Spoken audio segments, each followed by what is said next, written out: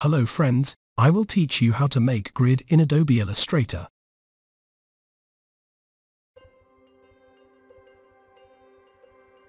First, go up to your View drop-down and go to Down Show Grid once.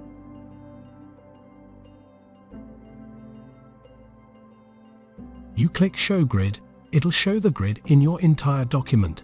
Now you can adjust the grid size by going up to Illustrator down to Preference on PC.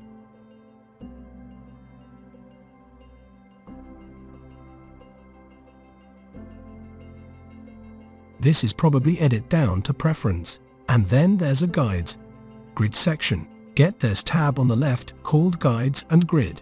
Now grid lines are currently set at 72 pixel. If you want this to be something like 100, and then you can adjust the subdivisions. So right now it's 4 subdivisions, which mean every 25 pixel I'll have subdivided line, and then grid line every 100 you do that. You can also adjust the color. I hope this was helpful.